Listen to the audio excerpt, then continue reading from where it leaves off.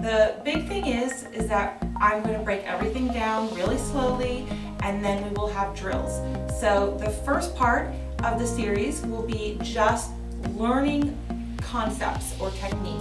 And then every day you will have a 3 to 5 minute drill that you can watch and do with whenever you want. You can do it once a day or 5 times a day, whatever's good for you. Do it in the supermarket or at the daycare, whatever. And just to kind of get it in your body over and over and over again. And then we'll kind of just develop that way week by week, and you'll have some tools to practice quickly. And then of course you can always hop on over to the other spot where you can practice with me in all kinds of random places and all kinds of random things. So join me.